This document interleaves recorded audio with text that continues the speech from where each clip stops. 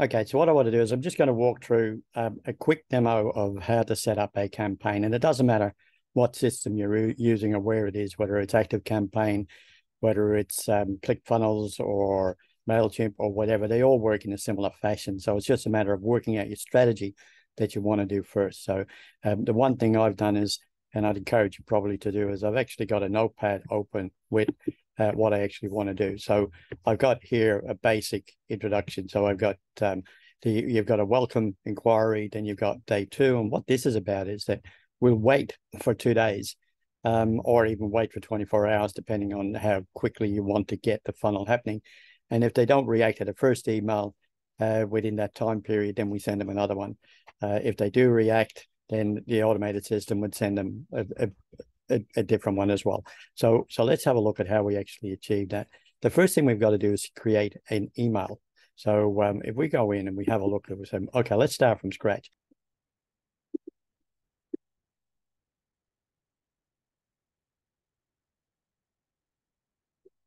Okay, one of the things I did before I started was I actually went into Chat AI, and that's OpenAI/chat. And I asked her to actually create a number of files for me, and one of them was a welcome message. So you can see here, the subject is welcome to the CMP Community Network. And so what I'm going to do is I'm actually just going to grab this. Right, I'm going to grab all of this because it actually generated it for me, and that's the first one. And I actually had to create a second one too, but let's grab that. I'll go back to the CRM and I'm going to paste that in. Now, one of the things you'll hear, it's got the subscriber's name. But if I look at this, it'll actually go up here and I'll just highlight that. And depending on the system you use, there will be some custom values that you can put in.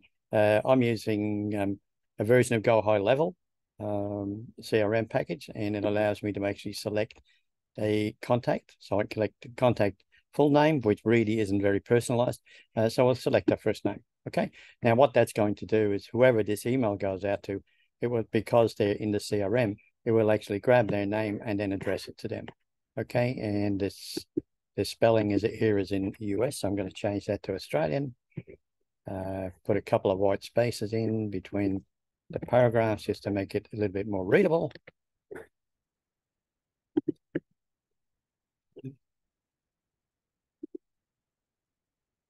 So you get the gist, just make sure it's laid out correctly. That seems good enough to me.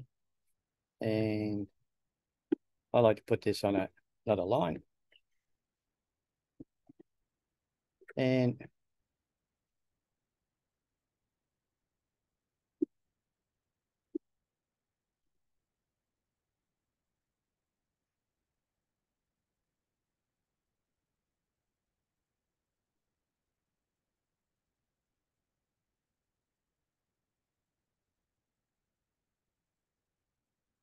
okay, so that's my email address or visit the website. And that's it. Okay, so I'm just going to save that. So that's saving the template, and I've given the template a name. Now, with this system, when we want to create the automation or the sequence, we need to go to automations. So I'm just going to go back, and this will depend on whatever software package you're using. But if I go into automations, and we can ignore that because there's no phone set up. And I've actually got one set up already for an inquiry. So what I'm going to do now is I'm just going to create a new workflow. And this is how you set up the automations. And I'm going to start from scratch and create the new workflow.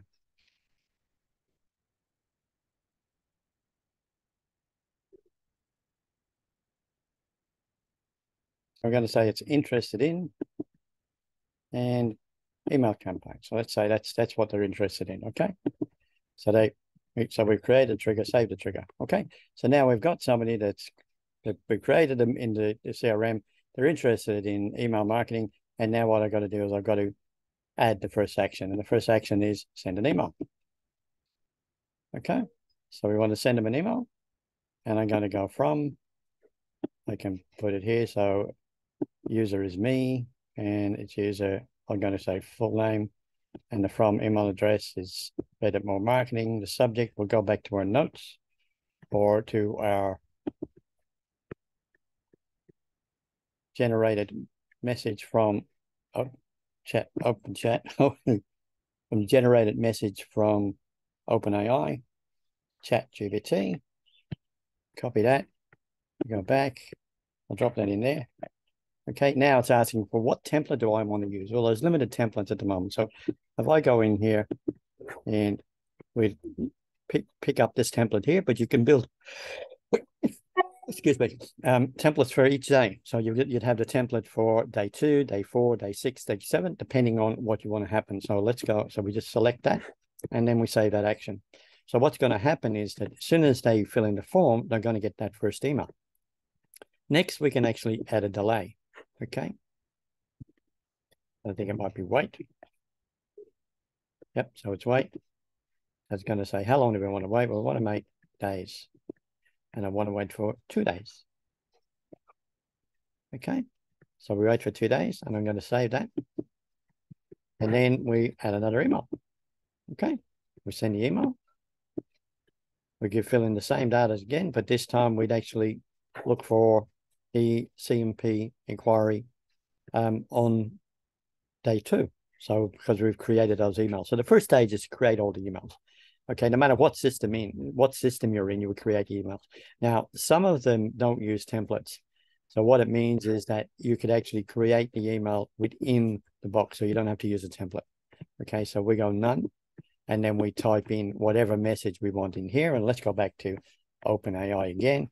And then I asked it to create a second email for me, write a second email, and it's got a subject line. So let's go back to here. And we'll go back to the subject, right? And then in here, we can actually get the OpenAI information. Whoops, let me get that right.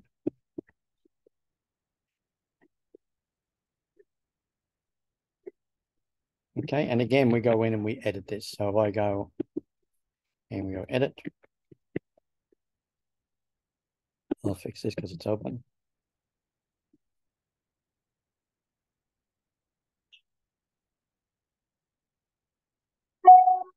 Okay, so that's Fred. That's all that's okay. Have a look, see what else we've got. So it's got some general information in there that's looking pretty good. And remember, this was all created within seconds. And in here, we're going to change that custom value again. Okay, so we go custom value, contact, first name. Okay, and we save that action. Now, then you would just continue on, add another wait period, and create the next email. So hopefully that explains how all of this works and how you can create a an automated email sequence based on what you want to deliver to your client. And this is a nurturing system to try and get somebody to react. So you would then set up an automated system that if they did open the email, all of these emails are based on them not opening. So if they don't open the emails, then you would they'd receive the second email because it's 2 days, but then you would set up another trigger that actually says, well, if they did open the email, then you would actually send them a different email sequence to follow up. Okay, hopefully that helps.